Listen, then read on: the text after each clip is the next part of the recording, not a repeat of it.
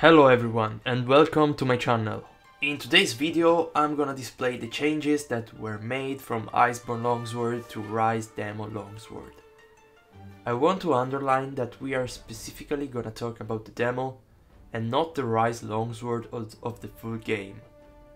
We already know that some moves are not available in the demo, for example the Sakura Slash with the warbug we saw in the trailer. There are more moves that will be added in the full game, but nothing has been officially confirmed yet, so I won't spoiler anything in this video. That being said, let's start talking about the new moves connected to the new addition, the warbug. Soaring Kick. It consumes one warbug, it substitutes the Spirit Thrust, it has way more range, you can perform it in any direction, even in idle. It's also faster. After Soaring Kick, you can decide to perform two actions. Plunging Thrust, which gradually refills the spirit bar for 15 seconds, or Spirit Helmbreaker. The motion value increased from 25 to 46. The 7 hits will land even if the hunter gets staggered before they appear on screen. You can't no longer move forward, right, left in mid-air. It's faster compared to Ward Iceborne's one. Doesn't refill the spirit bar anymore. The second move connected to the warbug is the Serene Pose.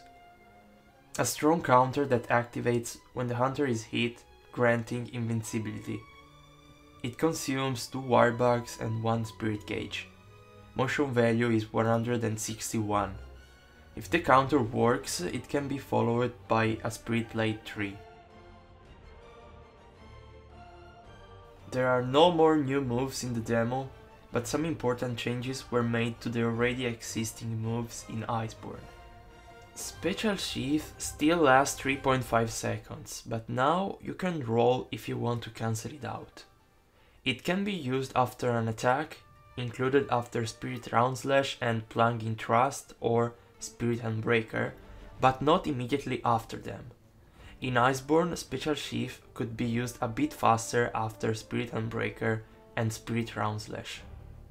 Quick Sheath will still work with it. Eye Slash. The motion values increase from 18 plus 13 to 25 plus 30. It can be followed by Spirit Blade 2. It doesn't have any iframes nor hyper armor anymore. It refills the spirit bar for 10 seconds, in Iceborne it was 15. Punishing Draw and Critical Draw will still work on it. Eye Spirit Slash. Now the second hit got splitted into 3 hits. Motion value on the first hit increased from 39 in red gauge to 50 if the counter is not timed correctly, 60 if it is. Iceborne's second hit had 89 in red gauge. Now the 3 hits have 40 each. If you time it correctly, you level up your spirit gauge. In Iceborne you just kept the same spirit gauge. If you don't time it correctly, you won't lose the spirit gauge anymore. Iframes got increased and hyper armor is still there. No frame data yet. You can cancel the last part of the animation after the hit by rolling, performing a Silkbind attack, or if you time it correctly, sheathing with Special Sheath or with a Spirit Blade 3. Punishing Draw and Critical Draw will still work on it. Foresight Slash. It needs at least 1 pixel of Spirit Bar to activate the iframes. In Iceborne, 10% of Spirit Bar was required. Slightly more iframes, but we still don't know if Evasion skill will work with it again, plus Hyper Armor is still there, but no frame data yet. Foresight Slash second part of the animation can still be cancelled with a Special Sheath or with Silkbind attack. Foresight Slash's blue aura now activates after a fixed amount of time, about 0.750 seconds, after pressing ZR plus A if you time it correctly. You can adjust the direction of the slash more, looks like 90 degrees or so. Even if you don't time it correctly, motion value is the same, which is 27. In Iceborne was 12 if not timed correctly, 26 if it was. Spirit Round Slash. Now it no longer consumes all the spirit bar when used. Motion value increased from 38 to 42. Miscellaneous. After Spirit Play 2, ZR, you press Epsilon, and then you can't use the thrust anymore to continue the combo.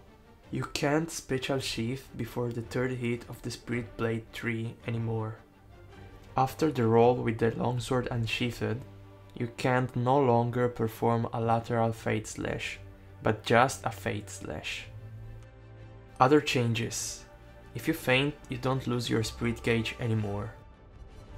Overall, I have to say it's Iceborne Longsword, but better. Motion values got buffed and it also looks faster. In the full game, a lot of changes might be done, so I will definitely give you an update when the game will be released. That's it for the moment. I hope you enjoyed the video. If you have any questions, feel free to ask them down below in the comment section. See you in the next one. Bye!